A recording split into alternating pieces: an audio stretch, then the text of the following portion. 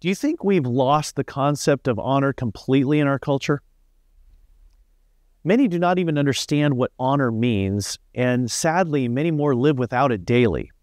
Yet, it is an important thread to our society's health and success. To honor someone is to ascribe value to them. When you honor a person in your life, you make ways to listen differently to them.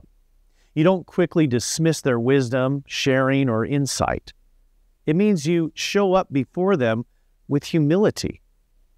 When meeting a person of honor, you place the attention and focus on them. So, who is such a person in your life?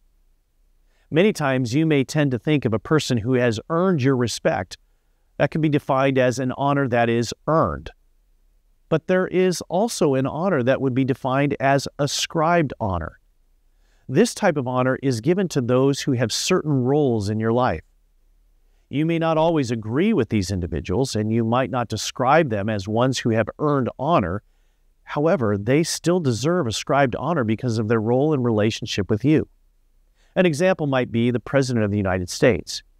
You may have a different political affiliation than the current president and may even believe he has failed you and all other Americans through his particular decisions. Yet, if you were to be in his presence, you would show honor even in the way you greeted him. Hello, Mr. President. It's an honor to meet you.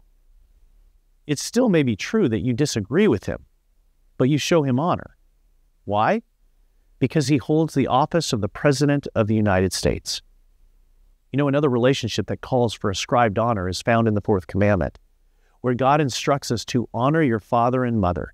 Then you will live a long life in the land of the Lord your God is giving you. This commandment is the foundation for the biblical understanding and showing honor to those relationships that the Lord has given to us as authorities and caretakers in our lives. It's truly important for the health and success for both you and for our society at large. Honoring others is what it means to follow Jesus, to be transformed by his life, and staying committed to his mission. Let us pray.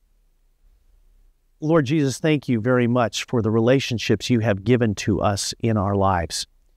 While these relationships are not perfect, and there are often troubles and disagreements, we thank you for the roles that certain things play in our lives, such as our parents. We thank you for the gift of parents. We pray for our parents, and we ask that you would help us to continue to honor them, for they are truly gifts given to us from you. In Jesus' name we pray. Amen.